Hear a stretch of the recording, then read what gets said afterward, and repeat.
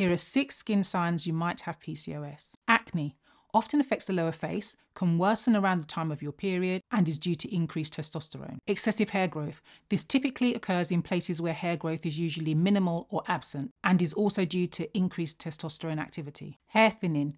The increased action of testosterone can cause miniaturization of the hair on the scalp, which you can see as hair thinning and widening of the front parting. Acanthosis nigricans. These dark velvety patches of skin commonly affect the creases of the neck and the armpits. They can be mistaken for dirt, but they don't rub off and are due to the effects of the hormone insulin. Oily skin.